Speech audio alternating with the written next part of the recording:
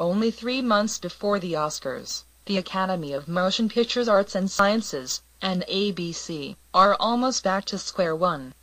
Hours after Brett Ratner rendered his resignation as Oscar producer, in the fallout of racy bordering on vulgar public comments, and the use of an anti-gay slur, Eddie Murphy has stepped down as host. The move is not entirely unexpected, given that Ratner was the one who brought in his Tower Heist star Murphy, and Deadline noted that Ratner's exit Tuesday gave Murphy the perfect chance to bow out.